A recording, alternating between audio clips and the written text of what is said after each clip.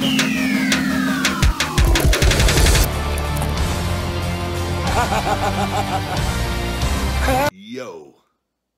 hello, I am the big guy Ryback, and welcome to Boozing with the Big Guy. Another episode. I'm getting ready to wrap up and call it a night here, guys. It's been a long day. We've got a lot done. We've just shipped off all the supplements the other day to the supplement fulfillment company that's going to be handling the website orders and the inventory and allowing me to scale at a massive level and help me with distribution and different things, and Amazon, UK, Mexico, Canada, and things of that nature. And so finalizing all that and just kind of we're doing the website orders for probably another week or two, depending on when everything arrives, and them plugging into the system and able to kind of take everything over. And it's been a very rewarding experience to be able to get to this point. So I'm thank you very much. Tonight we are having some Tito's vodka. You can see how much I actually, well, I've not had that much. I went and bought a little bottle tonight, and because I don't like actually keeping. I have a bar here, but I don't like keeping a lot of like alcohol and stuff here. Not that I'll drink it because I've had it. I just don't. The only reason for me to drink now is just kind of relax to do this show, whether it's whining or this or the boozing. So I got my nice little Boozing with the Big Guy glass here. Little Tito's vodka, and I'm doing a little bit of the Zevia grapefruit citrus tonight. And I put a little splash of water in there as well, which does no good, really, in the grand scheme of things. But, like, this will be it tonight. So I guess it's not even half a bottle, because you got the little neck. It was with that. So, but I haven't been drinking all that often.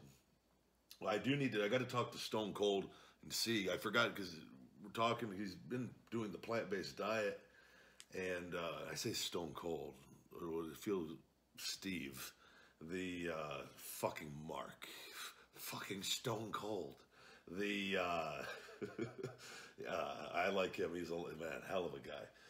The get that his beer. I'm gonna do a review of that. I was actually gonna get the Connor Proper 12 whiskey to do, but they didn't have it at the liquor store in Vegas, and they used to have it. And they used to like feature it, and it's gone. So they must have had some falling out. I wonder if he raised the prices or something where they weren't happy. I don't know. I don't know why they would. I mean, they sell all different price alcohols in there, but something. Unless I was just completely blind to it, but I looked around and I didn't ask.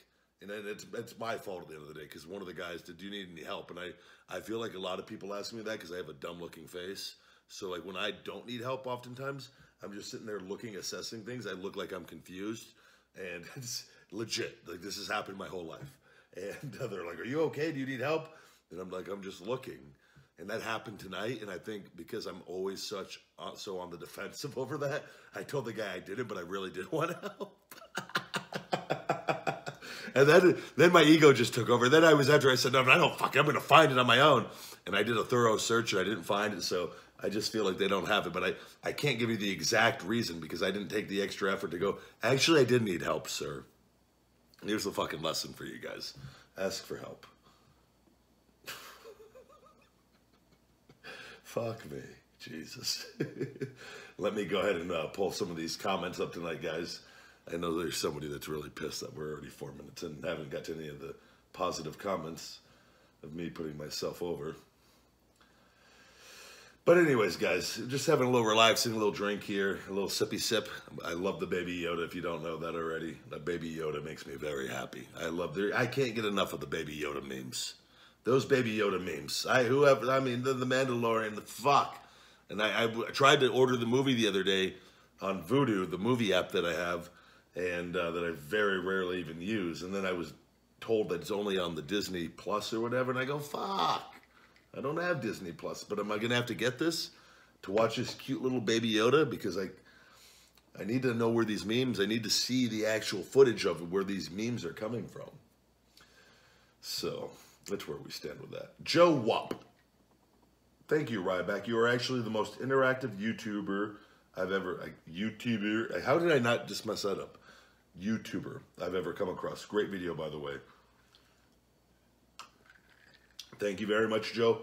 I don't know what one is referencing because I had Kylie, who does a phenomenal job on everything. Just a wonderful woman.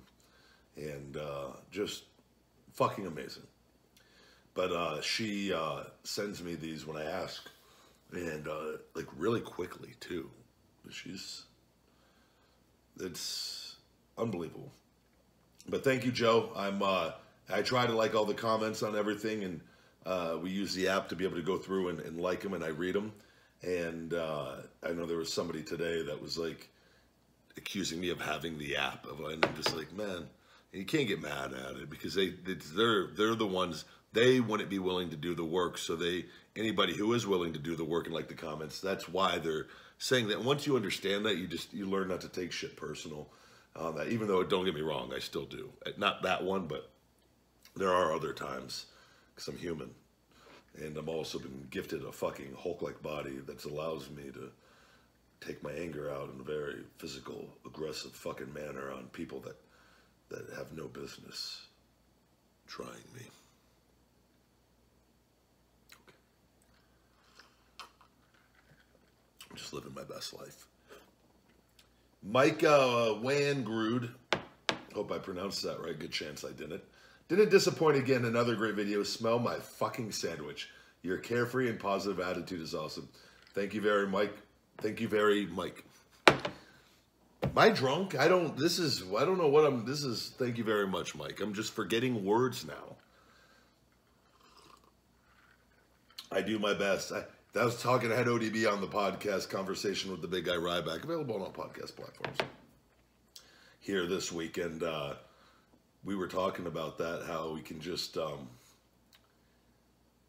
it's such a great freedom to not work for anybody else but yourself, because you can speak freely. You can speak without fear of repercussion, without somebody with an organization, with big money, with sponsors that don't want, you just, and this is kind of like the Gary Vaynerchuk thing where he says sometimes he would be bigger even if he didn't cuss as much. And it's the case with me. And I had an instance this week, guys, on the podcast. I had 3 cancellations this week.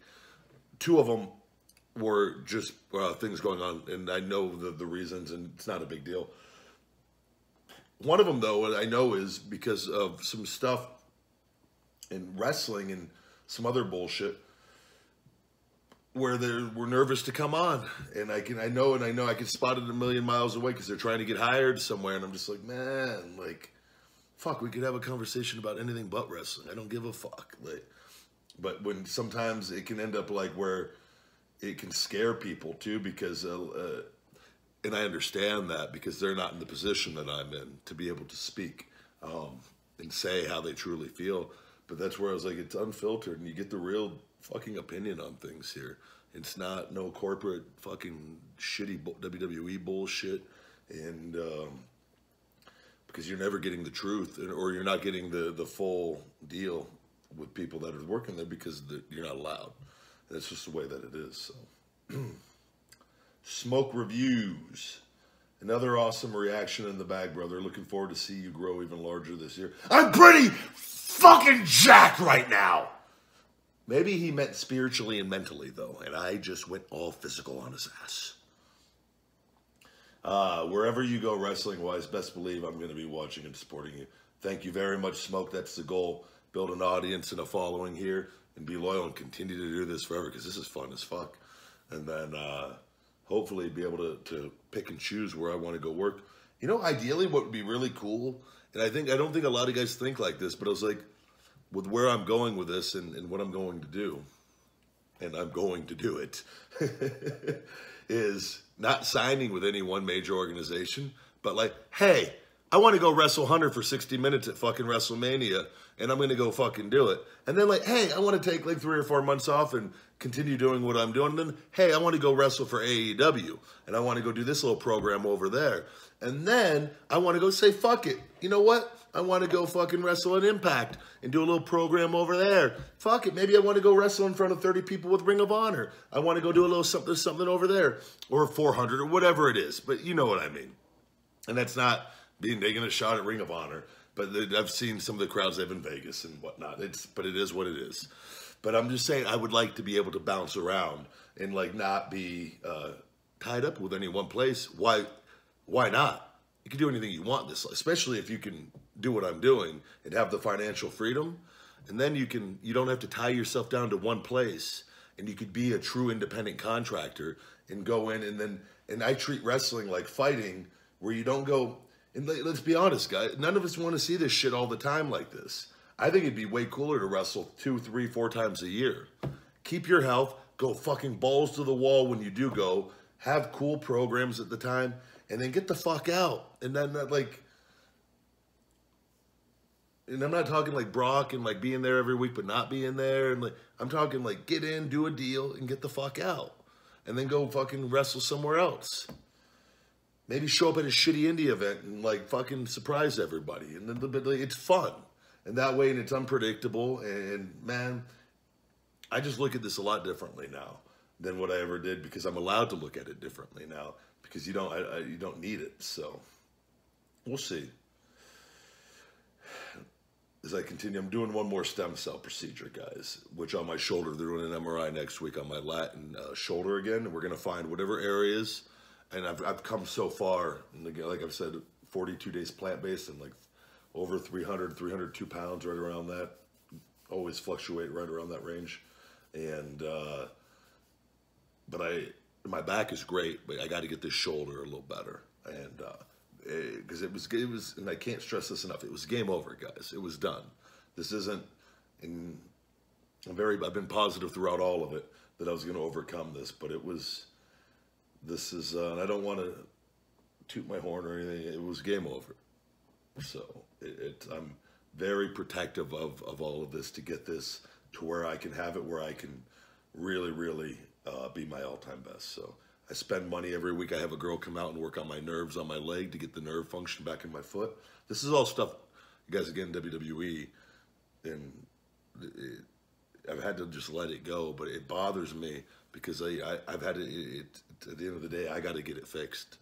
And, you know, and I'm going to, and we're close. So you just got to be patient. I know a month to you might seem like a long time. I've done this for over 3.5 years, over that. So and it's nothing. It goes, like, I'm not worried. I'm younger. I feel better than I've ever felt. So old age ain't going to set in until probably about 57.5 with me, going on my genetics and my parents. So closer to 60. So we got plenty of time with these YouTube videos, guys. Just sit back and relax. Chill the fuck out. Moving on.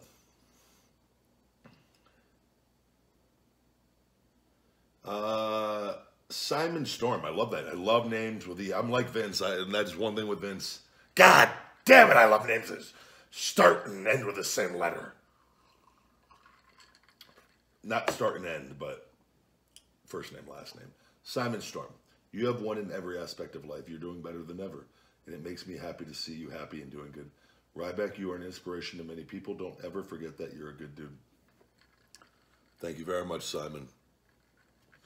Just trying to live my best life, and I love you guys. I really do. That's why I try to be interactive, and I want you guys. I have been possessed since leaving WWE to let my fan base and my audience know me fully, and know why I made all the decisions that I made. And Gary Vaynerchuk has played a huge role in that, and of just, I'm not afraid just to be myself. Because at the end of the day, you could be a big guy, you could be muscular, you could be jacked, you could be tough as fucking nails, and still you could cry, you could have emotions, you could laugh, which I love to fucking laugh. It's like you could do anything, but when you're fighting, and that's the thing with life. Like, no matter what the situation is, there's all these different elements to life, but when you fight, you're fighting. And it's a different mindset. And that intensity and that energy is who I am. That doesn't mean that I need to have that on every different aspect of life, which you will see people not be their true selves because they're afraid to show people a softer side because they think, and what that comes from, insecurity. See, I'm not insecure in that nature. I'm okay showing a soft side. I'm okay showing if I get a little bit emotional because I know at the end of the day that when I have to turn it on and I have to fucking go, that that's going to be there because I put in the work for that to be there. And that to me is the ultimate freedom, is showing all elements of your human nature and character and who you are personality-wise. And that is what I strive to continue to try to show you guys naturally through these different things, different challenges, different types of little gimmick shows that we do on here. So, and what at the end of the day, how that helps me is it allows my audience and people form a connection with me and know me better than anybody you know on TV, because the people that you see on TV you don't know. And you know me and you've already seen me and you didn't know me before, but now you do, so that if I do go back, it makes me more because you actually have a real connection with me, not a fake connection reading lines from a 35-year-old virgin. Nothing wrong with being a virgin. Maybe 35 is a little bit much. No judgment, not my call, but it is what it is. Be Hammy, I love the name. Just received my big guy supplements the other day. I feel the difference already. So happy with the purchase. We'll definitely order more products. Thanks, big guy. Feed me more nutrition. Thank you very much, Be Hammy. And it's the real deal. I can't. This stuff was created out of a necessity for me, and I'm constantly trying to learn and improve on all these different things. But the supplement industry let me down at a very young age, selling me Andro at a GNC and fucking up my testosterone levels really young. And it was in being told that what I was taking was healthy and okay, and then moving on and doing all the different supplements and protein powders and pre-workouts and fat burners and having all this stupid shit in it that ended up, I thought I was being healthy, and I've always been health conscious, but like the internet, this stuff wasn't as readily available as it is now. None of us knew. And all these companies were just making money selling us shit. And it really bothered me. And I didn't want to be that. And I wanted to create an alternative that people, and getting to know me, you could trust me that I'm not going to sell you something because I'm taking this stuff for myself. And I'm not going to make and take something for myself that is going to harm me. And not to say that I can't make things better, and we will constantly revisit that and look at things and how to constantly stay on top of the ball on all of that and make things better. But the big guy testosterone booster, I tell people, go get a blood test. Go get blood work, lab work for total and free testosterone before, and then 2 to 3 months after, or while you're on it towards the end, and you'll see. And that's all. And everybody that has done that has seen. And it's a really cool thing. And I was confident in that because I did that and I saw how it worked for me. So, and me having low T and being on TRT and coming off of it and still getting my testosterone up into the low normal range after being really, really low, and then seeing it go up 200 and whatever it was points. It was, and I don't have the exact number on me, but it was a significant amount. And other people who have gotten the test have seen anywhere from 100, 150, 200 points. I can't make it up. Go do it and test it for yourself and see. Not to say it's going to do that for every single person, because there's always exceptions to the rule, but it makes me happy when people get the results. Douglas Nysether says, I'm watching every single thing Ryback TV has to offer these days. Officially my favorite content, and officially still one of my favorite and completely underused and underestimated wrestlers of this era. Keep on trucking, big guy, and feed us more content. Thank you very much, Douglas. Very, very kind of you. Was that all of them? I thought I had one more. Let me see. I think I skipped over one. – Last one here, guys, from the chosen one, Lee Wyatt. I want to say thank you for being who you are, and it's so hard anymore to find someone that's so genuine and has a good personality and a good outlook on life. I always enjoy every video you make, and I have complete faith in you that you're going to make it to 1 million and more. And also, I'm very glad that you have got your back into better shape and back to normal, and your shoulder. Also, keep making great content and feed me more. I think there was a little more, but it cut off on that. Thank you very much, the chosen one. Very kind of you. And I try to just be me and no bullshit. And I think at the end of the day, it's important to realize that there's always the good ones. And that's why I do the good comments on here, guys, because we laugh at the bad ones and have fun with that. But there's a lot more good human beings on this planet than bad ones at the end of the day. I think it's really easy to get caught up in the news and get caught up in all the bullshit politics and all this stuff and these vicious people and the TMZ bullshit and all these people that are just making money, just fucking bashing other people. It's stupid. There's no need for it. And it's up to us. Those places don't exist if we don't watch it, guys. As far as like the news ratings, and the news is always going to be there. But TMZ in these places, if you guys don't feed into that shit and they don't get the ratings, they get shut down. Not to say someone else doesn't pop up, but at the end of the day, we got to hold ourselves accountable for the shit that we're watching. And, you know, I always say, you know, you see them making fun. You watch a group of people like a TMZ sit around making fun of people, laughing at them. You look at them, we're like, what have those guys ever done? Why are they doing that? And they're doing it because they're collecting a paycheck, and they're getting ratings to do that, to make fun of other people and to try to expose other people or do other things. And, you know, you look at it and like, to put yourself, like, what if that was you? How would you feel? And then people watching it and forming opinions, and it's just stupid shit, man. So we gotta hold ourselves accountable at the end of the day of what we're gonna watch and what we put in our brains, because this world is filled with people who just want to make money in a bad way, and I do not agree with that. I think making money is a great thing, and there's so much good comes from making a lot of money and helping a lot of people. But I think there should be a certain standard for which you do that, which isn't always upheld, unfortunately. So with that, guys, this has been a fun one. I want to thank you guys for watching, and hope you guys have a great week. Check out the podcast with ODB this week, Conversation with the Big Guy Ryback, and Feed Me More Nutrition. All new customers can save 20% with discount code new customer. And we got the weekly email. You could sign up for it. We give discounts on the weekly email once a week, guys. It's only one email written by me. I don't hire a writer, and I did that for a bit, and I hated it because it wasn't me, and it felt like such a fraud thing to do, and it wasn't.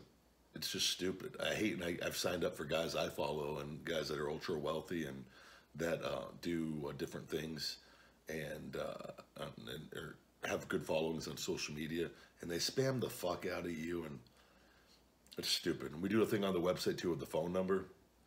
We don't spam your phone number on that. I'm not going to do that. All we're going to use it for is to give you huge discounts that we're not going to give publicly.